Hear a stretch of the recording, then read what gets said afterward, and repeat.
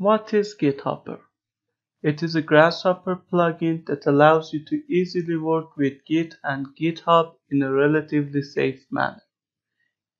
It basically helps you track changes in your files, and it simplifies working on projects with multiple people. And you should start using it for 6 reasons. First, GitHub provides free cloud storage for your project. Second, version control allows you to roll back changes to your files without the need for multiple save files.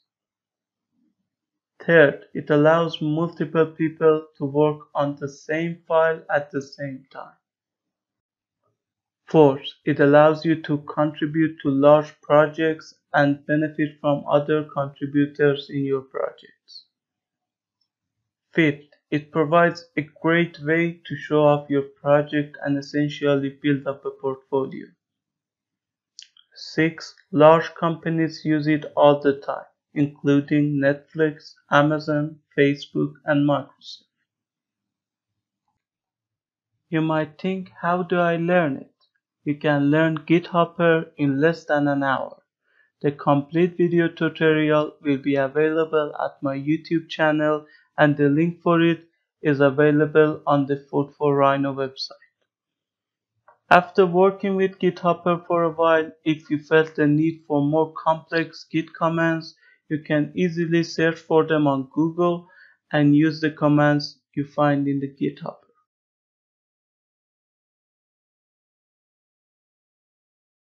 So, how does it work? It is important to know some basic concepts before working with Githopper. Here is a simplified definition for all of them. The repository. It is in simple terms just a project folder that may contain all types of files or folders. It could be image files, PDF files, text files, even Grasshopper or 3D model files. The local repository. It is the version of your repository that exists on your device. On the other hand, the remote repository is the version of your repository that exists on a remote server. For our purposes, this remote server is usually the GitHub website. Cloning. It is the act of copying a remote repository to your local device. Pushing is the act of sending your changes to the remote repository. Pulling, on the other hand, is what you do when you want to receive the latest updates from your remote repository. A commit is like a snapshot of your project. It behaves like a checkpoint in a video game. It could be used to roll back mistakes or even to see the progress you've made throughout your project. To understand the concept of branches and merging, it is best to think of them in the context of video games. Imagine 5 people trying to play a video game on a single device.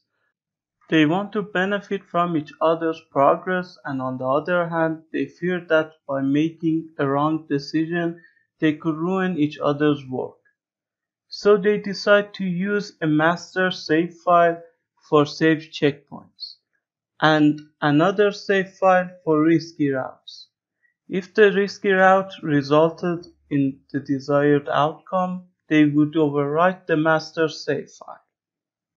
Git branches are like timelines of committed changes. Much like the example, the master branch is used as the main timeline of the project, and the other branches are created to work on new features and to experiment. After a feature is completed and the desired result is achieved, we would merge that branch into our master branch.